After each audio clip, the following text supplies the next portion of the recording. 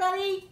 Hello, everybody. Guess what? Guess what today is? Wednesday. I got it right finally. Woo woo. You're not the only one.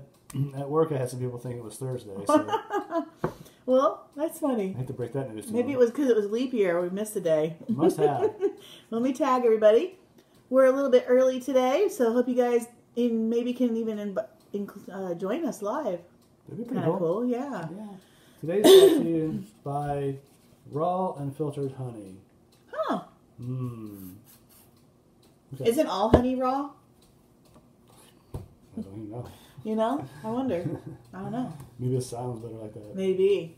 I want the raw honey, not the whatever the other one is. Cooked? Yeah. That's bee spit. Well, anyways, happy Wednesday, you guys. Hope you guys had a good day. And hope that you guys all got to read Philemon. Philemon. Because it's only one chapter. Woo-woo! 25 verses. Yes. That's it. Well, I have some notes. You have some notes. You want to go first? No, you go ahead. Okay. Because I like doing the intros. Hi, Mom. Thanks for joining us. I like the intros. Yes. So, the church... Okay, this is neat. So, I thought this was an interesting fact. That church buildings were unknown until the 3rd century. Yeah. So, That's you know, like when true. people say, like, how do you put the post of that picture on there? This is the church, this is not the church, or where the people are the church. Mm-hmm. The church isn't a building. It is really, truly the people. Mm-hmm. Because churches weren't even around till the 3rd century. So, that's pretty wild. Mm-hmm. And, but so what they used to do, Christians would meet in people's houses. And that's where Paul met Philemon. And so, Philemon was a wealthy member of the Colossian church, which, you know, he met in his house. And they met in his house. But that's where they met him, in Colossians. And so Paul met Philemon in Colossians, and he let them use his house to start church or whatever. And so this letter, there's something else that's neat. This letter is one of only 3 that Paul wrote to a direct person. Oh, wow. So I thought that was kind of neat. That's He wrote pretty it to Philemon, Timothy, and Titus. So those are the only letters that are written to a direct person instead of like the city. Well, that's pretty cool. I thought that was neat. And So these guys must have been like pastory kind of people or maybe leaders. Yeah. That's pretty cool. And then I thought this was really weird. I had to even go research it a couple times and have Rick look at it because I thought I was reading it wrong. But Paul was about 60 years old when he wrote this letter from prison. So I was like, how can he be 60? Because this letter was written around 57 to 60 AD. And so that means that Paul was not born when Jesus was alive. And I thought that was impossible. But then I was researching it, and then Rick was talking to Rick, and that's true because Paul wasn't really with Jesus, so that made sense then. And he started his, growing up. He grew up in I forgot the name of the place now. Actually, he was grew up in Tarsus. Yeah, Paul, in a Roman city. Yeah, he was in the Jewish community there, and he learned under good teachers and everything. Yeah, so he knew the Jewish law, and then he's also remember the one who would crucify Christians.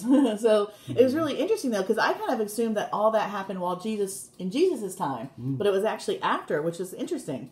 So when Paul's talking in here, he's even mentioning that he's an old man, and so he really was because he was 60, and which 60 isn't an old man, but compared to what he went through all his life, because once he became a Christian, he was beaten and not crucified, but he was beaten and just beaten a lot, persecuted is what I was trying to say. And then in prison forever. So he was an old man based on how he was treated. So I thought that was very interesting. And basically this whole letter is a letter to write to see if Philemon will forgive and release the debt of Onesimus. Because Onesimus is a slave of Philemon. And Onesimus, before he became a Christian, had stole some money from Philemon and ran off. And so through the years and stuff like that, Onesimus ends up he meets Paul in prison. And so they become really close, and Paul converts him. And so he's a converted Christian. And I think that's really cool. So he helped him to convert to Christianity. And so Paul's writing this letter on behalf of him to Philemon, asking for Philemon to release his debt and embrace him now as a brother in Christ. Oh, that's pretty cool. So I think that's really cool. It is really cool. And so this letter is to forgive him. And I thought it was neat that Paul even says to take his own... Oh, so in the letter, though, Paul even says, I'll pay whatever debt it is he owes you too. Unlike you can't pay me back for what your debt is because I saved your life. And so I thought that was kind of funny too. Yeah. But I do have this note that Paul even takes his own advice though, because he mends his relationship between him and John Mark.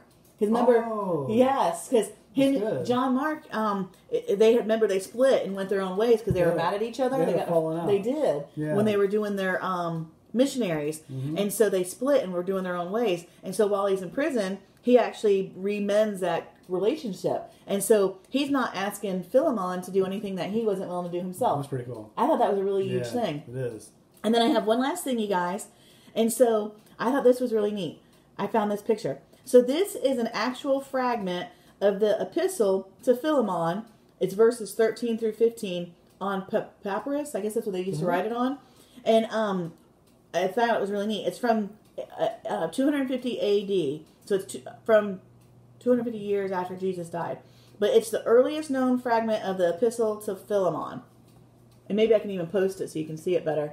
But isn't that cool? It is pretty cool. And that's the actual paper it was written on and the actual writing. And then there's the words so you know I didn't... Whoops.